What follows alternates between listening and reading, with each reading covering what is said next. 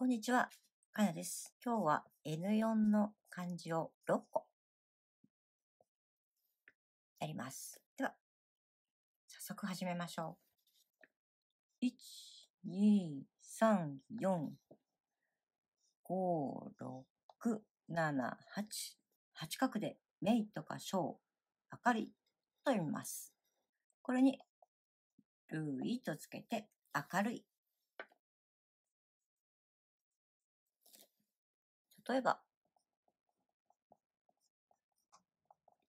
明け方、あと読みます。明け方。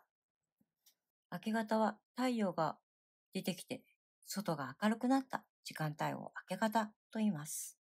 その他には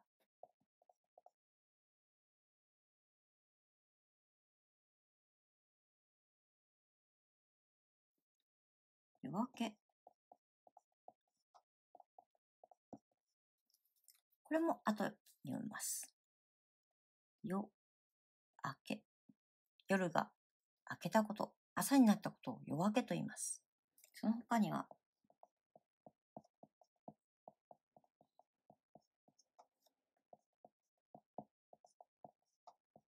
説明。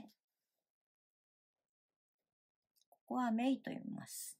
説明は何かについて詳しく言うことを説明と言います。もう一つ。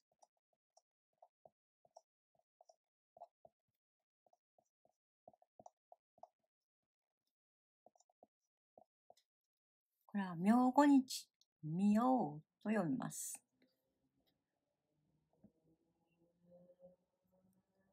明後日は明日の次の日なので、あさって。あさってのこと。ってのことを明後日と言います。では次。1、2、3、4、5、6。6画で、色とか色、色と読みます。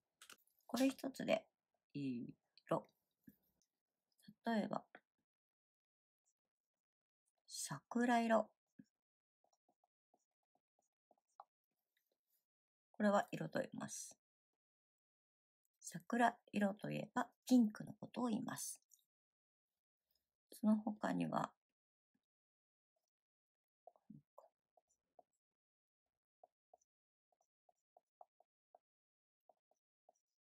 原色というのがあります。これは原という、これは原色と言います。原色は元の色。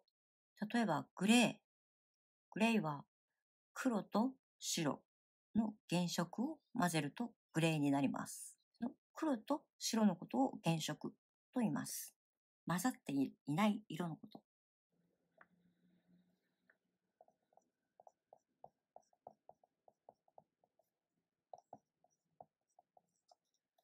景色と読みます。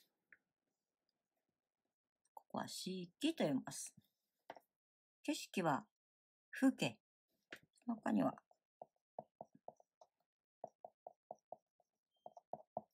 色素。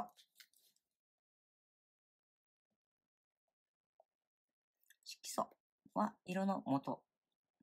では次。1、2、3、4、5、6、7、8、9。9画で音とか音、音、ねと言います。これ一つで音。音はサウンドの音です。例えば、物音。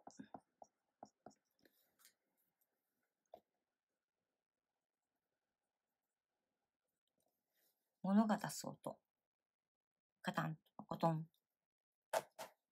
これ、物音。その他には、音色。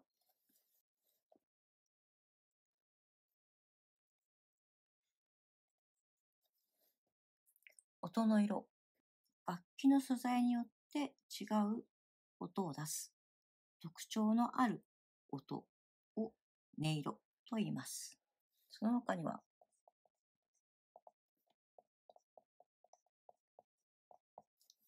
本音、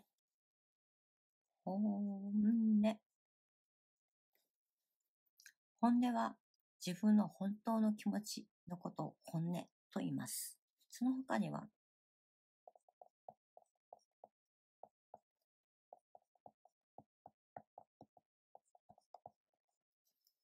音が楽しいと書いて音楽。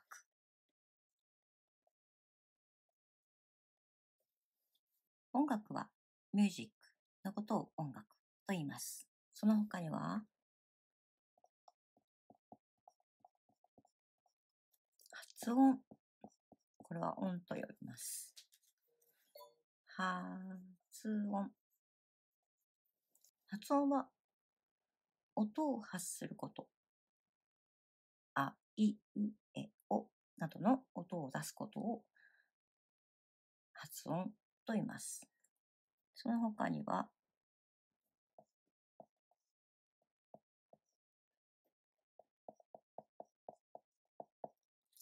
母音と読みます。ここは陰、お、陰。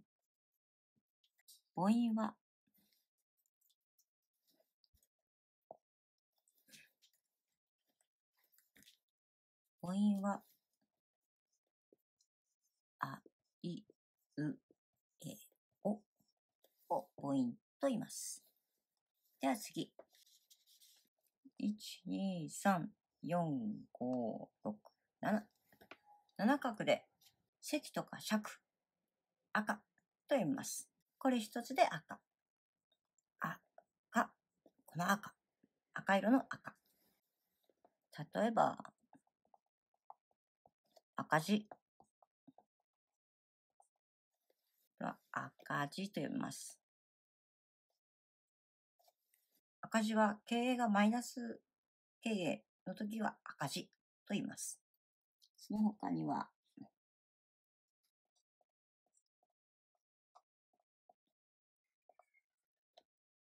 赤ん坊。これも赤と読みます。赤ん坊は赤ちゃんのことを赤ん坊と言います。ベイビーのこと。その他には、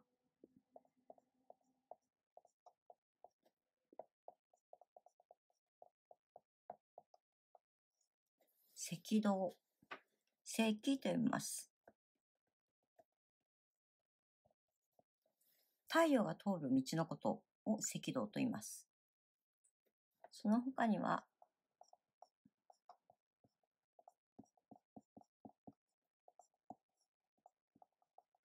赤道。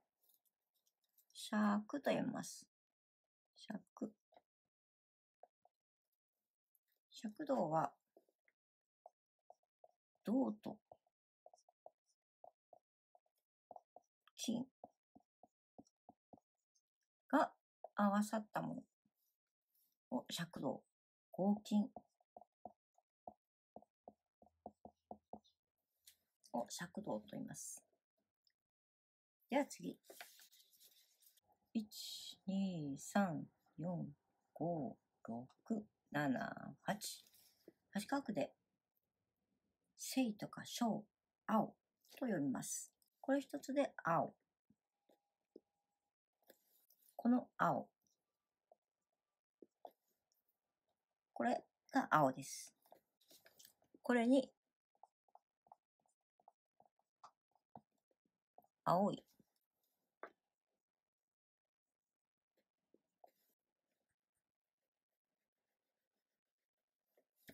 その他に、青、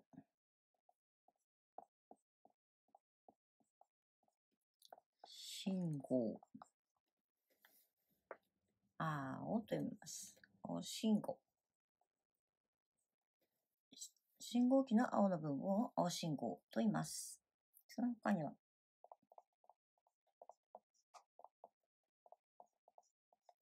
晴天。晴と読みます。晴天はよく晴れた空のことを晴天と言います。その他には、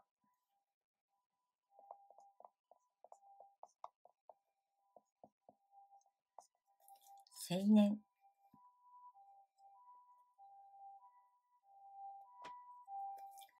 青年はまだ若い人のことを青年と言います。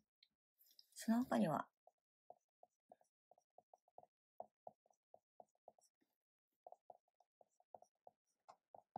群青。群青と言います。群青は濃い青のことを群青と言います。では次。1、2、3、4、5、6、7、8、9と11。11画で黒とか濃くと言います。これ一つで黒。この黒の色です。この黒。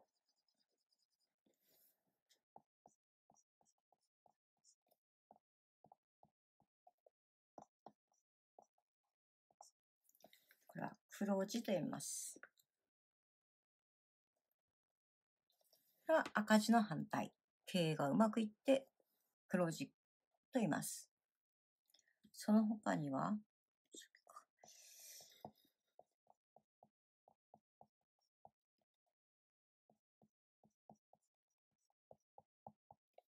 腹黒い。腹。ここは具になります。腹黒い。腹黒いはずるい考えを持っている人を腹黒いと言います。その他には、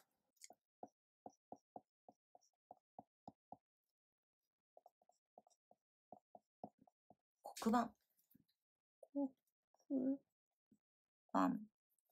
黒板はこういうホワイトボードではなくて、黒いブラックボードのものを黒板と言います。その他には、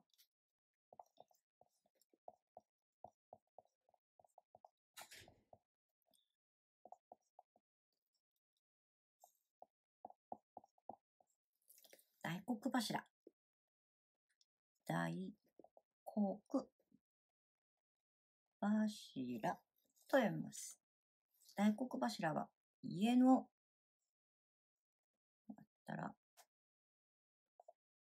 中心の大きな柱を大黒柱と言います。家を支えている柱。なので、家族を支えるために働きに行っている人も大黒柱と呼ばれます。今日は色と光についての漢字でした。またね。